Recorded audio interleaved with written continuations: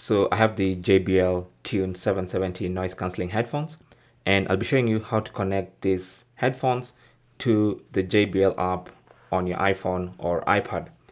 Now this is going to be a very simple process, and keep in mind that if you're trying to use the JBL portable app, then that's not the app you need to be using. Now for some reason, JBL has separated the apps for headphones and for portable speakers. So what you want to do is go to the App Store on your iPhone or iPad. Just go to the Apple App Store and tap on the search function, and you want to search for JBL headphones app. So there's a special app for headphones only. So this is the app you need to download, this one right here. So it's called JBL headphones, and not this app, not the JBL portable app. So go and install the JBL headphones application to your iPhone or iPad. Now keep in mind that I have already connected these headphones to Bluetooth via the Bluetooth settings of the iPhone or iPad.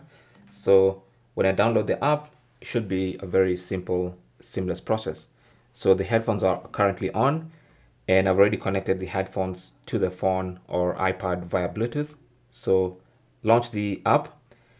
Of course, when you launch it for the first time, you're going to have to give some permissions. So allow JBL headphones to find Bluetooth devices. Just tap on allow.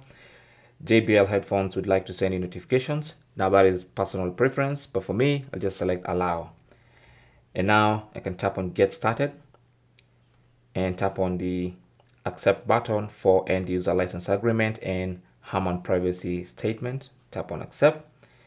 And as you can see, the app has already detected this because they're connected to the phone via Bluetooth. So it's going to welcome me to the JBL Tune 770 noise cancelling headphones. Tap on get started. You can do the setup here, or you can just tap on later, and here are the headphones. Okay, and I can control what I need to do, equalizer, everything is right here. And that's it. That's basically how to connect your JBL Tune 770 noise cancelling headphones to the JBL app on your iPhone or iPad. Thanks for watching. Good luck.